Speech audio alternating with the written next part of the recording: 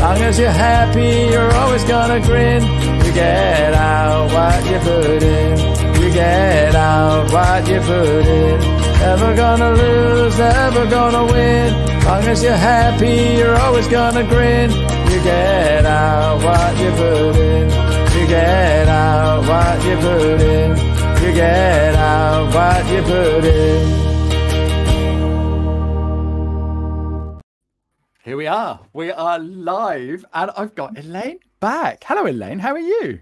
Hello, Ashley. I'm fabulous as always. Thank you. No, really, really good to see you. So, for those of you who don't know Elaine, Elaine was on my show a few weeks back on the show that I do for accountants and bookkeepers. So that's my Wednesday show.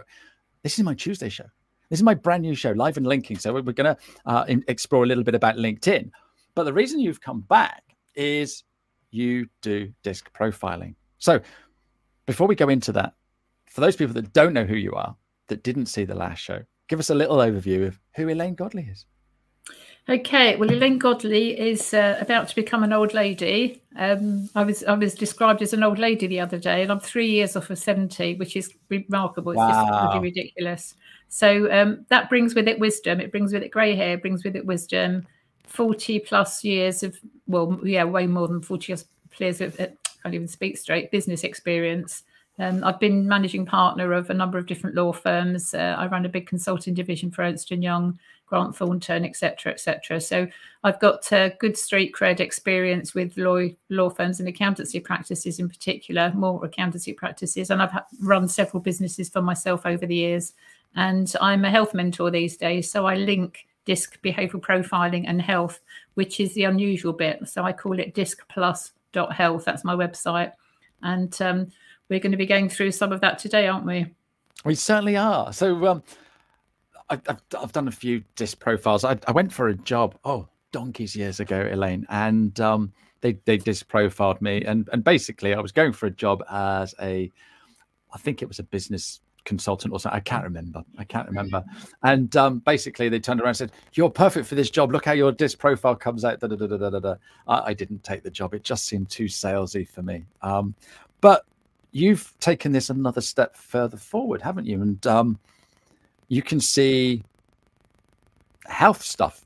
You're not clairvoyant or anything like that, are you?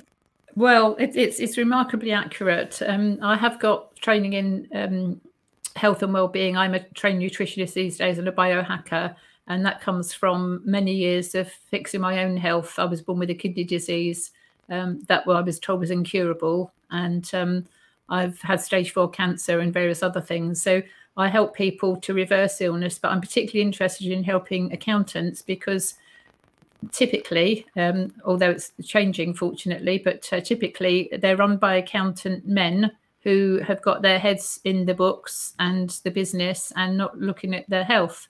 And with all the stuff we've had in the last few years, it's more important now than ever to look after your own health and well-being. So I looked at their health. I looked at my own patterns of behaviour. I looked at other people's. I've been mentoring people for many years. I've about 15 years, I think, now in health. And I've seen patterns. So using the DISC behavioural profiling that I've been working with now over 25 years, I can see patterns of behaviour and health challenges. So I've put the two together. I've got my own system, which is based on DISC, but I call it DISC Plus because it looks at health and well-being. And most DISC practitioners don't even know what I'm talking about. So if there are any DISC practitioners listening in, let's see what you make of it. Awesome. Okay, so I filled out my DISC profile for you, didn't I? You did, and we've got it to share. Proper guinea pig. So are we gonna put that up on the screen then? If you would please, yeah, that would be good. And I have to stress that anybody listening to this, I'm not being cruel to Ashley at all. It's we did have a quick run through on his profile because it's like many which give stories. So every behaviour pattern will come with a story. And all of these behaviour profiling tools, whatever you use, they are the introduction. They're not the be all and end all, although in my view, they're about 80% of the picture. So understanding somebody's behaviour profile pattern is really important. What their behaviour pattern is in their home life and from the age of about 7, everybody's behaviour pattern has been pretty consistent from there on. Yes, we mold and we modify and we can train in things and so on, but our innate behavior stays the same from the age of about 7. And when we see somebody's behavior pattern in the outside world compared to how they're presenting at work, how they're showing up in public, when we see the differences, I can tell health challenges. And I can tell if your people or yourself are at burnout, if it exceeded burnout.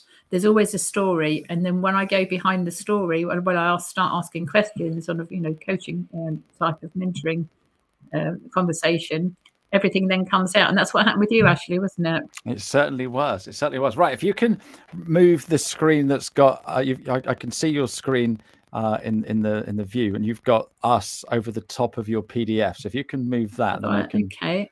And then I can, that's it. And then that's it. That's perfect. And now what I can do is I can bring that in. So that's my disc profile.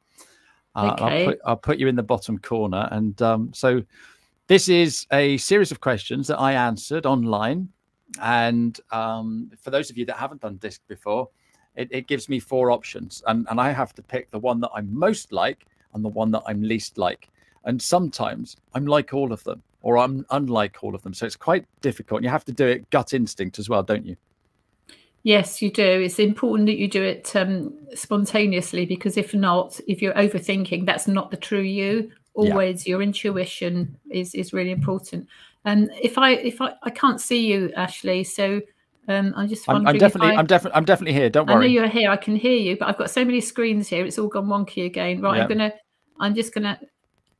Is it wonky on your screen? Yes, I can see it. It's like staring down one of those infinite mirrors. Yeah, the tunnels. Right. Okay. So I'm going to just pull up the screen. So I can't see you. But there we are. I can hear you. It's fine. Do you want me to describe my face as you go through it? Okay. So what happens? We using the DISC mnemonic, DISC. We've got the numbers there, the scores. We've got the behavior pattern. And you can see there very clearly that Ashley's internal behavior, so that's his natural style of behavior from the age of about 7 upwards, how he is at home, is the I and the S are the highest characteristics. Now, if you were to Google DISC, you'll come up with different words. I use these words because I find them gentler, and I've been using these over 20 years. When I found I was giving feedback to people who were dominant, so the DISC D word when you search is dominance, and I'd just have people saying, I'm not dominant, how dare you? And I thought, no, I'm not having this. So I trained about 16 people at the time. You'll be going into schools supporting head teachers and classroom teachers, helping to understand the children. So the I and the S, so the I 74%, the S is 62%. I and S is all about people, so it's about being with people, helping people, inspiring people, making people laugh, entertaining people, which is pretty much what you do, Ashley, isn't it? It's not an ordinary podcast ever. So that's knowing me and then seeing my results, you weren't surprised by not at all. No. But right, okay. And so you're saying that I was like this before I was 7. So when I as I grew up to the age of 7, up to the age of 7 or 8, So as I grew up, and I've talked about it in a previous podcast, my parents divorced when I was 10, or they separated when I was 10 and got divorced soon after that. I don't know anything like that because I was only 10.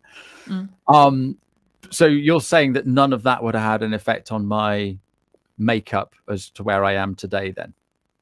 No, because if it happened at after 10, the 7. Yeah, that's true. However, the conditioning that we have, which is why primary school was the last place I would send any children if I had any today, because the conditioning goes into a child's mind. A child's mind is an open, empty vessel up until the age of about 7 or 8. All the psychologists, they all disagree on lots of things, but they agree round about 7, 8 years old. Okay. So it's the conditioning from school, it's the parents, it's the environment, it's the culture. It's a whole bundle of things. Hang on a second. Hang on. It's also the grandparents as well, isn't it? And exactly. I've got a 3.5-year-old grandson. So spending too much time with me, is that a good thing or a bad thing? Well, given you've got such a beautiful profile, I think it's a good thing. But the world can't exist on your profile solely, because we'd be having so much fun, and We'd never get anything done, would we? Anything. We wouldn't get anything done. No, we wouldn't. No, we'd have fun though. Excellent. So what's happening in the external profile at the time that you completed this? So bearing in mind, the external profile can move and does move for most people. So you are who you are, and ideally we want to see all of the graphs looking the same. Now we've got this external profile pattern, which is pretty much your internal one upside down. So I was happy to. Okay, so you're saying basically, if I draw a mirror across the middle of that page, it is like it is a total reflection, isn't it? Yeah. Is that good or bad? Well, it's neither good nor bad. And this is the thing. You can't have a bad profile. You have what you have, and it's about understanding what you have and working with what you have, which is why I always bang on about the internal profile. That's the most important one to understand. Okay. When we have differences in the external, so how you're presenting in the outside world, that then leads to questions. So the question is, why are you changing your behavior? Why were you changing your behavior at that time? So looking at the pattern, what we were seeing then, your people aspect was going underneath. So we have a center line, the 50 marker. The further away from the 50 marker in either direction, the stronger the characteristic is. So instead of being a people person, so above the line, the typical characteristics that we see day to day, your people stuff was going under the counter, so to speak, and your conscientiousness, your attention to process was increasing, and your directness was increasing. So directness is about taking the challenge, task driven. So the D and the C are task driven aspects, whereas the I and the S are people orientated. So you were very clearly concentrating on a task, a series of tasks, going through a process, and man on a mission at the detriment of your social side. So what was happening at that time, Ashley? That is absolutely incredible. And we had a discussion about this, and you sort of like, oh, I've lost you. Come back wherever. And we had a discussion about this. And so right at the beginning of the year, which is when I filled it out, I take on all these things, and I just, I'll do this as well.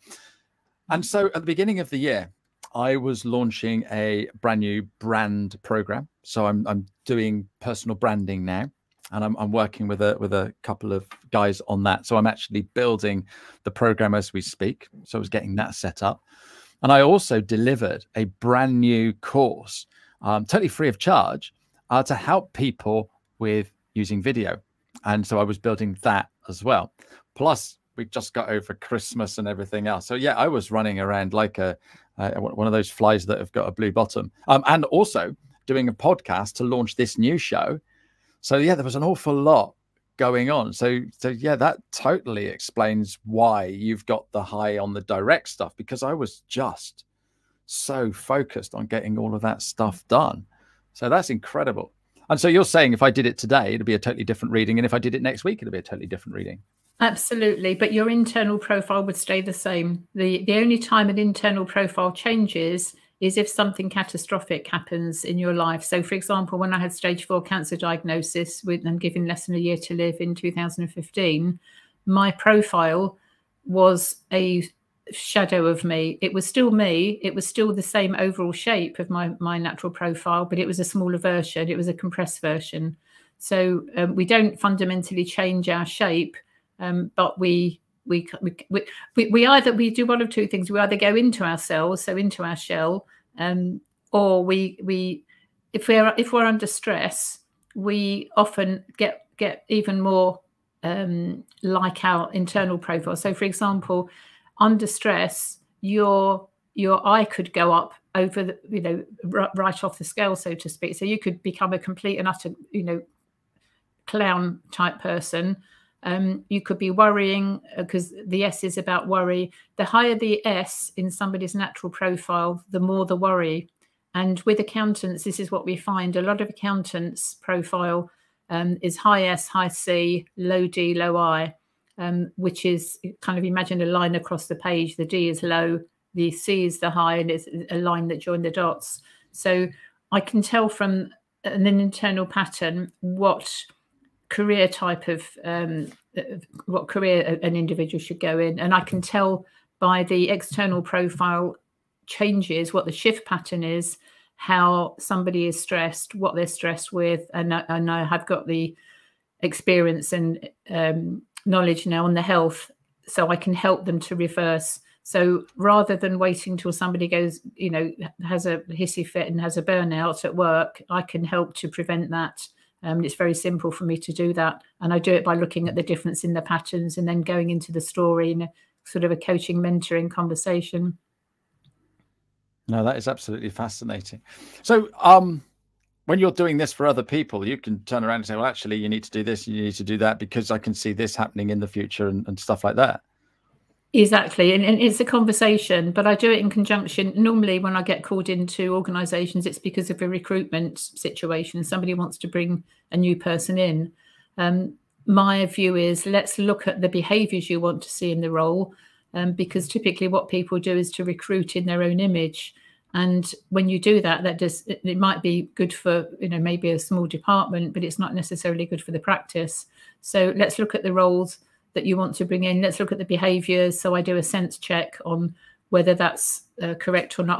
Often people will say, we want somebody who has attention to detail and is good with people, attention to detail. So you're asking for an extrovert and an introvert in the same person, which very rarely happens. So having said that, part of your profile, you are an introvert and an extrovert, because 1 minute you'll be wanting, to be on stage playing your guitar. The next minute you might want to be on your own reading a book. And that's fine. When we know what our behaviors are, we don't put ourselves in a situation that's working against. And that's what often happens. People are in work environments that don't suit who they are. They really don't. So they're trying to be a square peg in a round hole. That's where the health issues come, because your body every cell in your body will pick up the negativity and behave in whatever way that your body. So people who are high D, they will very often be throwing themselves around a gym, going on marathons, road running, all kinds of things, because they're challenged. They need to have a challenge. And for many men in particular, that running, sporting is an obvious challenge for them to take up. But it's not necessarily right for everybody, But looking at your summary profile, you can see there that there's a complete mix here. So the system will take the internal and the external and say, typical day-to-day pattern. You didn't know which way was up there. You're trying to be all things to all people at that particular time, which isn't healthy. And then when we look further down, I can't send the thing down. There we go. So you can see there the shift pattern. We're changing in all different directions there. In your case, the tension is up at 39%. I won't go into all the technicalities of it or where those numbers come from, but the system picks up.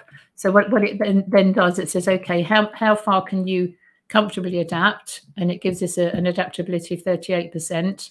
Your tension level, because of the changes, is 39. So you've fact by 1%, you've exceeded. So you were at burnout.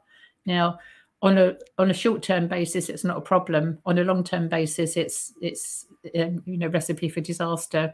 So I can tell this information, straight away, very easily.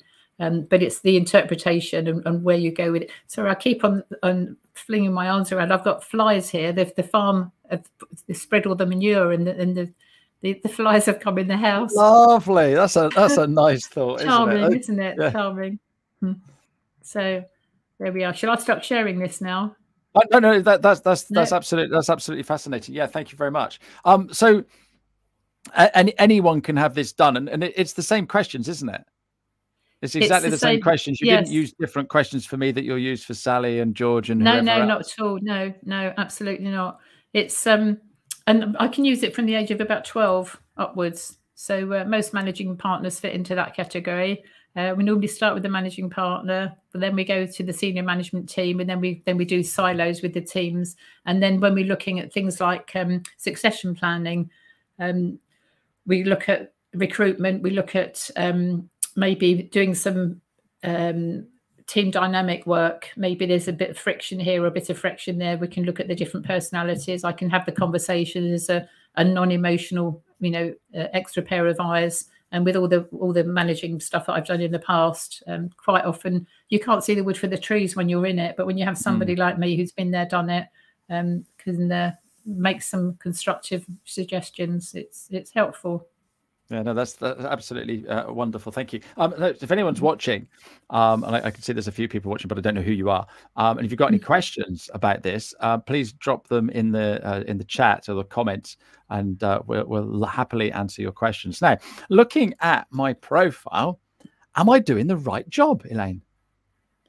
I would say yes, because high eyes are really good at training.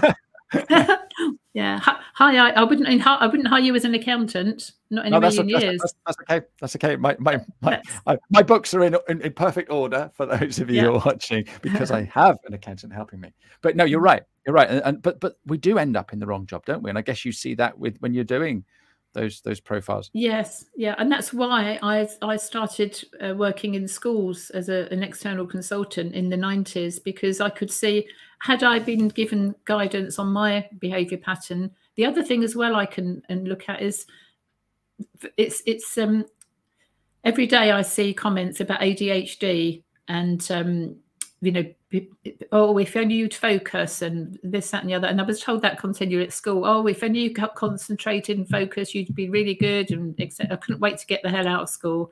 If I'd had the guidance now that I can give to young people, and I do help mentor some schools in Nottingham through a charity that I've trained. They use my system, and it's so rewarding when I can see that I'm making a difference, even though I'm based here in the Algarve in Portugal. For people who don't know.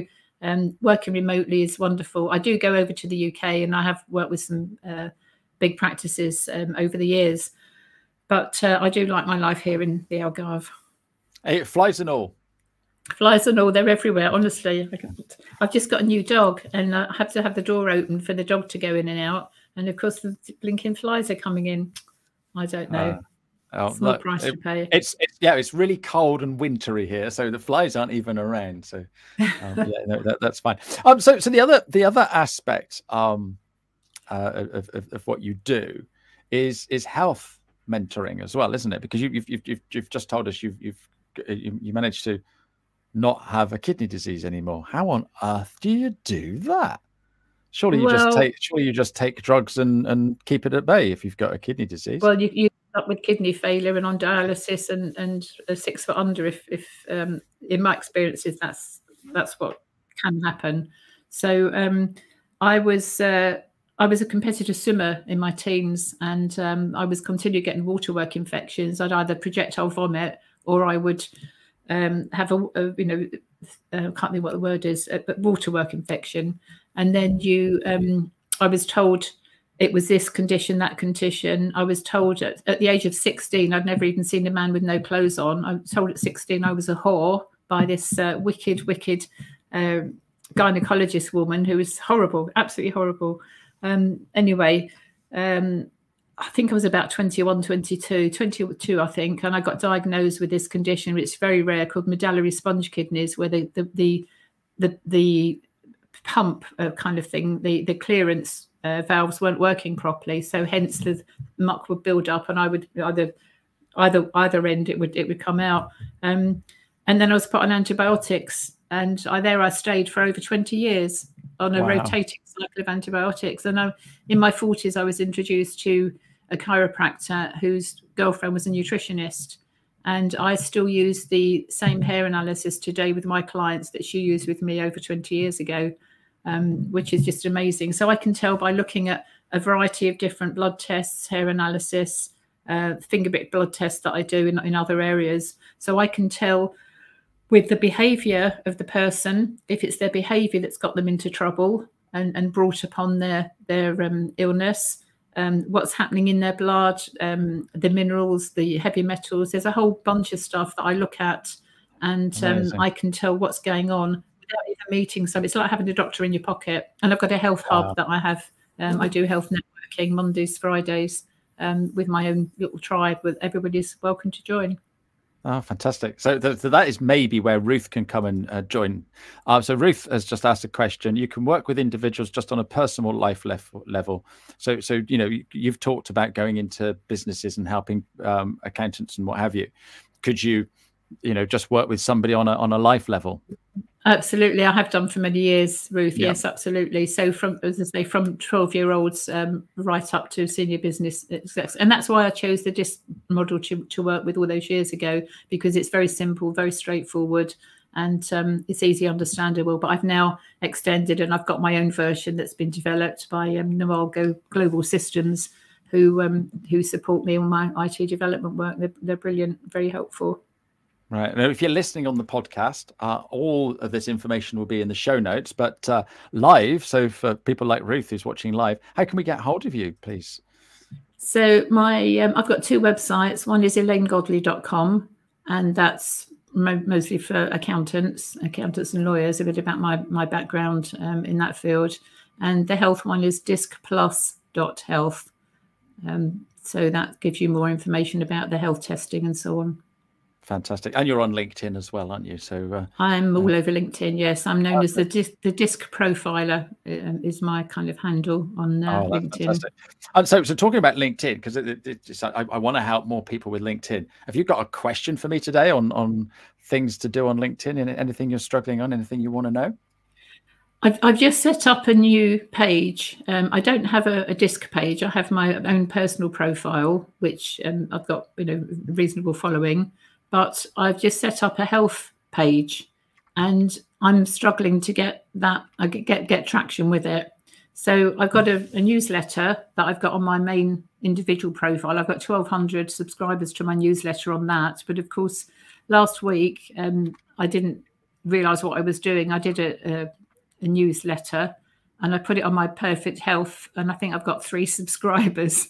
So I've gone from 1,200. So how do I mix the two? I don't know how to do that. So I'm just going to have a look at your profile. So I wonder if I can actually share this. You're happy for me to share your profile on screen? Of course, yes. Yeah, yes. Absolutely. So let's do that then. And it's that one there. So this is your personal page. But you say you've got a company page as well. So if we scroll down, I've got a Perfect Health Hub new page. Where's that? Have you actually created? If you said that you're a actual team member of that Perfect Health page? No, there we go. That's the answer to that's the first thing. That's the first thing. So what's it called? Perfect Health Hub. It'd help if I could spell, wouldn't it? So if you're listening on the podcast, you're not going to see any of this. But what I'm doing is I'm actually going into the search in LinkedIn and putting in Perfect Health Hub. And that's bringing up, we want companies. And there it is right at the top, Perfect Health Hub. That's you, isn't it? I recognize the logo. Yeah, that's it, the Perfect Health Hub, yeah. Right, okay. So if I go to employees, it doesn't have any employees. So the first thing you need to do, is in your experience section of your LinkedIn. So I'm just going to go into my profile to show you exactly how to do that. Oh, this is cool. You come on down to experience, and then you click the plus button. And when you click that plus button, you can add a brand new position. And what I can actually do, I can actually say that I work for the Perfect Health Hub. There it is. So I can actually create, and I can turn around there and I can say I'm the managing director of the Perfect Health Hub. Yeah. So that's what you need to do. And then what that would do, and you can notify, what I would do is I would turn that button on. Right at the very top, it says notify your network. And if you turn that button on, what will actually happen as soon as you add it, everybody in your network will then get a notification that you've got a new job. Okay. Right? And the new job is at Perfect Health Hub. So everybody will then see the Perfect Health Hub. Right. Brilliant. How's that? That's excellent. That's a perfect answer. And also from that, I guess I could do a video, an introduction video saying all about it, because people, it's not like I've got a new job. I've been doing it for ages, but yeah, good. Right. But here's something really interesting. And this is what I talk to people about all the time on LinkedIn, is people buy from people who they know, like, and trust. Okay. So I'm going to test you now. Do you know the name of my business? And I don't mind what your answer is, but do you know the name of my business? Actually, no, I don't. Brilliant. LinkedIn, well, live and linking. No. Well, that's the name of the podcast, but you don't know the you don't know the name of my business because you deal with Ashley Leeds, because you know Ashley Leeds, you like Ashley Leeds, you trust Ashley Leeds, yeah? And it's exactly the same with Elaine Godley. And if we look at your profile, you've got 6,641 followers. Yeah. So if you do anything on LinkedIn as Elaine, more people are going to see it than if you do as the Perfect Health Hub. Exactly, so which is why I've never put the hub on there. But somebody said to me recently I should have the hub on there because I've got a membership thing. So maybe I should not bother with it. So no, you've got it there now. So what I would do is I'd create yourself as an employee of that business, and then what would happen? It would come up here if you wanted to come up here, and then you'd have the logo in there as well and look really neat. So if I just show you my profile again, so the name of my business is Full Cup Coaching. Yeah. Right. So, but I've got a little logo there, and it looks a little bit more professional. Okay. Good idea. I will do that forthwith. Thank you. No, that's absolutely fine. And that's the whole idea of me setting up this show is when my guests have a question, I can actually help them. That's it. That's half an hour. Elaine, thank you so much for coming on and sharing your wisdom and giving me a kick up the butt on my profile. If anyone wants to get in touch with Elaine, we know how to get hold of her now. Thank you to Ruth for your questions. And I will be back next week. I got a super duper special show next week because I have got Mr. LinkedIn himself. Mark Williams, he does an amazing podcast called LinkedIn Formed. I was a guest on his podcast a few weeks ago, so I'm repaying the favor or vice versa. And so I cannot wait to have a chat with him. And we are just gonna talk all about LinkedIn. So if you want to know anything about LinkedIn, we've got Mr. LinkedIn himself coming on. So looking forward to that. But Elaine, thank you very much indeed. It's lovely to see you. Good luck with your little doggy. Is your little doggy got a name? Waggy. Waggy. Oh, yeah. Get this, Ashley. It's got a tail. He came to me with the name of Waggy because he's always wagging his tail.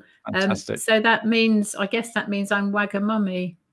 You're a Waggy mummy. You're a Wagamama. That is awesome. Elaine, what a lovely way to end the show. Thank you so much. And see you again next week. Cheerio now. Bye-bye. You get out what you put in.